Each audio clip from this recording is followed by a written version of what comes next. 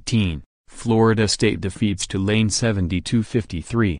Tampa, Florida, App. Braian Angola had 18 points and 8 rebounds to lead Florida State to a 72-53 win over Tulane on Sunday.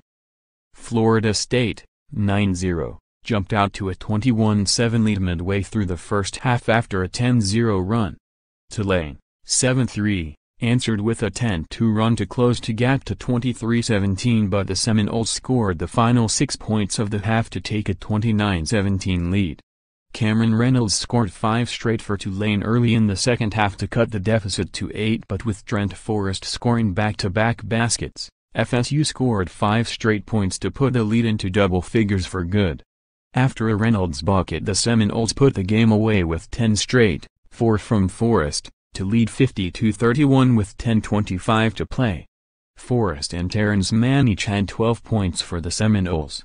Reynolds led the Green Wave with 16 points and 11 rebounds. Blake Paul added 12 points and 8 rebounds but got into early foul trouble in the second half. Tulane struggled from the floor, shooting 25%, 7 for 28, in the first half and 36%, 21 for 59, for the game. Florida State got its offense rolling in the second half, shooting 58%, 15 for 26, from the floor, including 5 of 9 behind the arc. The Green Wave had 19 turnovers and Florida State scored 17 points off those mistakes. The Seminoles bench outscored Tulane 33-15.